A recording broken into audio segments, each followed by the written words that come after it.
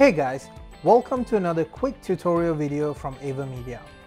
In this video, we will see how to set up your console to play games in variable refresh rate. Before we start, make sure that both your console and monitor supports VRR. Some modern TVs also support VRR.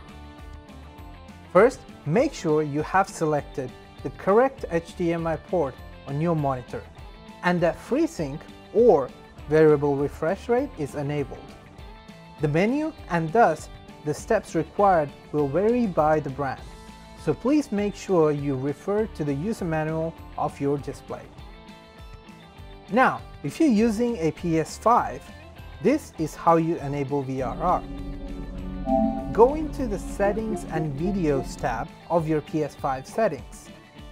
Within the video output options, make sure that VRR is set to automatic.